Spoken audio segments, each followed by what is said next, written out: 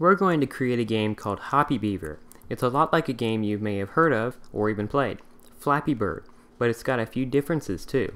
In this game, the user can control Beaver, making it hop up so that it can grab sticks to make its den.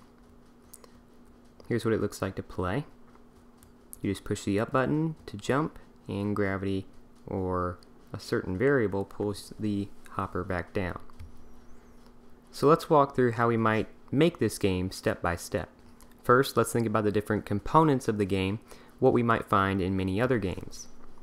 So, number one would be the playable character.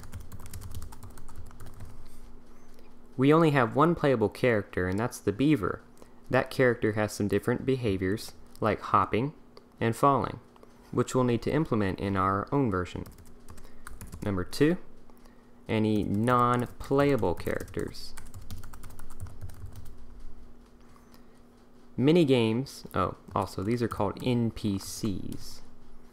Minigames have NPCs, which are programmatically controlled and present an obstacle to the character. The only obstacle in this game is the environment, though. There are no NPCs, and that simplifies things. Number three would be the environment. This is a side-scroller type game, where we can see a 2D world that is scrolling by us with a clear blue sky, ground, and grass. That sky is filled with sticks that can be collected. And then we have the overall mission. The beaver must hop to grab sticks, and she can't hop too high or too low, or she won't pick up each stick, as you can see. The collisions will be pretty precise. The goal is to get to the end of the level with enough sticks to make a nest, maybe 95% of the sticks.